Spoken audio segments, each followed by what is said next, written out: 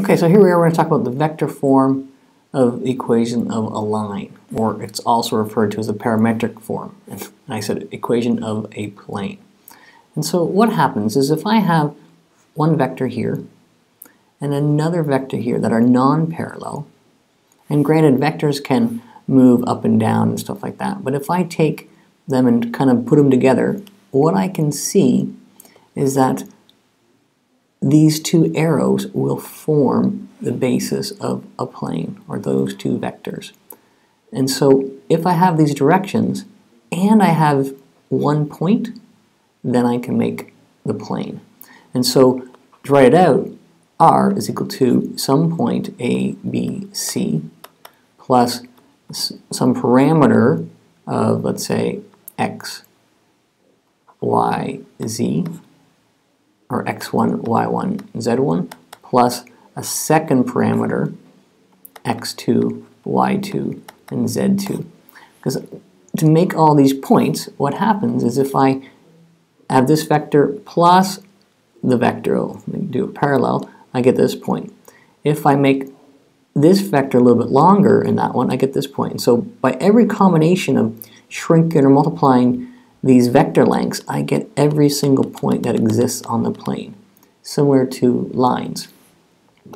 So there's the vector form of the plane.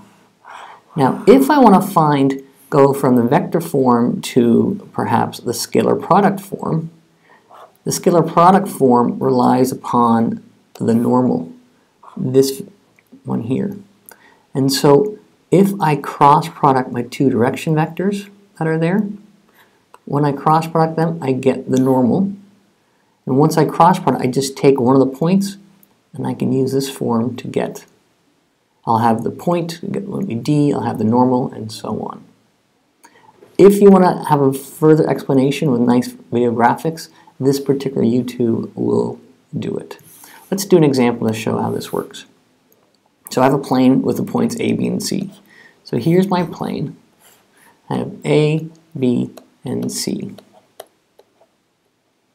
And so I want to put it in parametric form. Well, if I can find these vectors here, AB and AC, those are on the plane itself.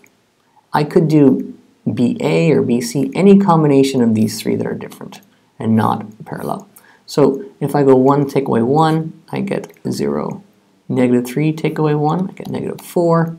2 take away 1 is 1. AC, similarly, 1 take away 1 is 0. 0 take away 1, negative 1. 1 take away 1 is 0. And so here are my two direction vectors.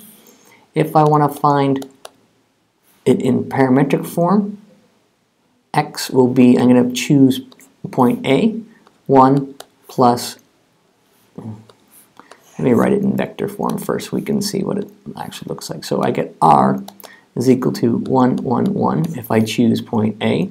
I could choose any of these 3 points, will be satisfactory, plus we'll say lambda 0, negative 1, 4, or negative 4, 1, plus mu 0, minus 1, 0. And these parameters can be any real number. Converting that to parametric is simply just going x is equal to 1 plus, or just 1. Y will be 1 minus 4 lambda minus mu. And z finally 1 plus lambda. And this will be the parametric form of the plane. Converting to the scalar product form, well, if I want to convert to the scalar product form, I need to find the normal vector. And the normal is going to be the cross product of my two direction vectors. So if I cross product these, AB is 0, minus 4, 1, 0, negative 1, 0. If I cross product those values there, to help me out, I'll just put a line over top of these so I can't actually, I want to find I. So to find the normal, my I will be negative 0, minus a negative 1.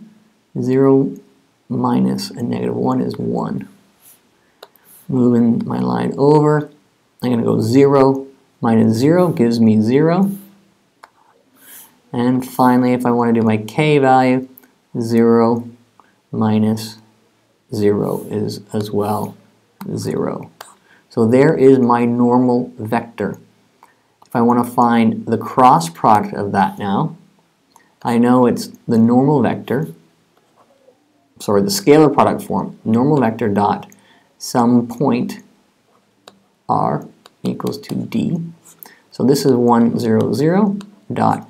I know this here is the point, 1, 1, 1 equals d. Well, if I dot product, I get 1 is equal to d. And so the scalar product form is going to be 1, 0, 0 dot x, y, z is equal to 1. This is B part, the scalar product form. And finally, I want to find the Cartesian form, which means I take my scalar product form and I multiply it out. And it ends up being x is equal to 1, because those are all 0. This is my equation of the plane. Equation plane x equal 1. Well, what plane that is if this is, let's say, my z and my y and my x, well, here is x equal to 1.